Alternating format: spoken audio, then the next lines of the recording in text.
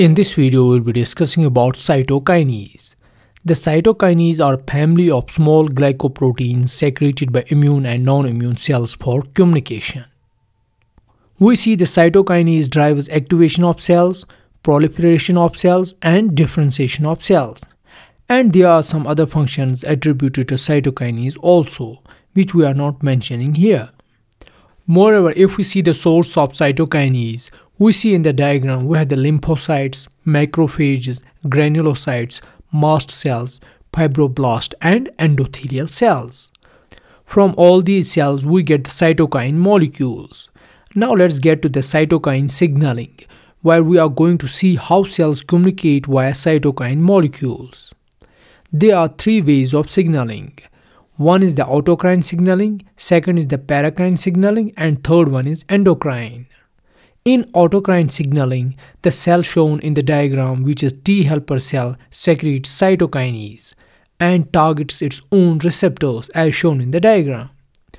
So we can say it's a kind of self-stimulation and self-targeting that is termed as autocrine signaling. The second one is paracrine signaling. Here in this diagram we have the activated T helper cell. We see it secretes cytokines, and the cells in near proximity receives these cytokines secreted from T helper cell. So this way the signaling is mediated between the cells which are in close proximity. The third one is endocrine. Here in this diagram we have the cell. It secretes cytokines into the blood circulation, and then these cytokine molecules travel away to the targeting site, where cytokines are received by the cell. Furthermore, if we see the cytokine properties, the first one is pleiotropy, where one kind of cytokine molecule affects multiple cells. Here in the diagram we have the activated T helper cell. It releases interleukin-4 cytokine. This interleukin-4 can target B cells, thymocytes, and mast cells, thus exhibiting the pleiotropic effect. The second one is redundancy, where multiple or different cytokine molecules have same effect on the same cells. Like we have the activated T helper cell secreting interleukin 2, 4, and 5.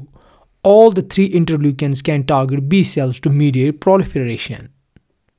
Then the third one is synergy, where combined effect of two or more cytokine molecule on a target cell is more pronounced than the individual cytokines.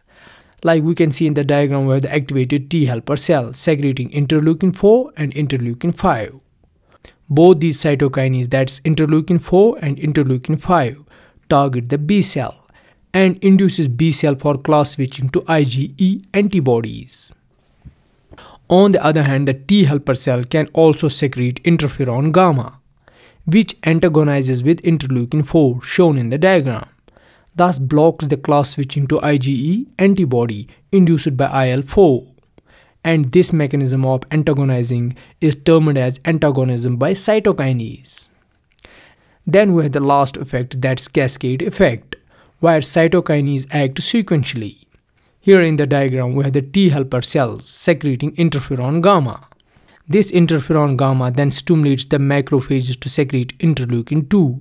And then this interleukin 2 stimulates the T helper cells to secrete interferon gamma, TNF, and interleukin 2 for mediating various functions.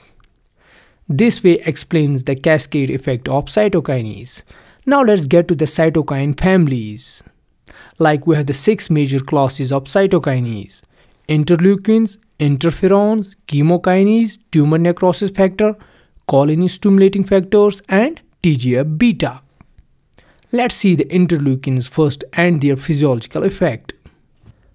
We have the interleukin 3, interleukin 7, and FLT3 ligand.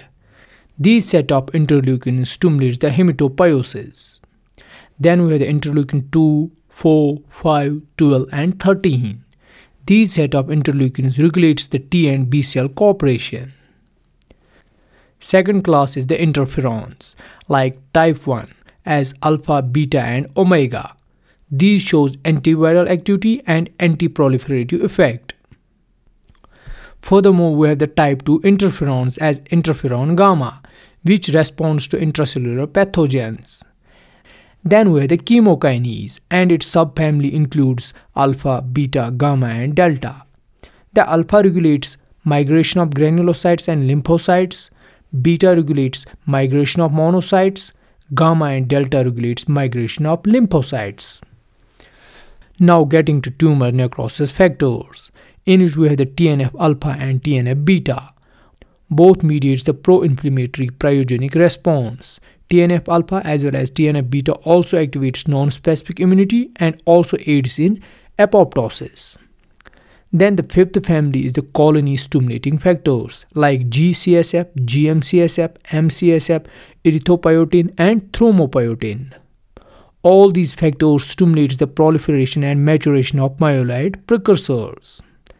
And finally, we have the last one, which is TGF-beta, which stimulates growth of fibroblasts and extracellular matrix production.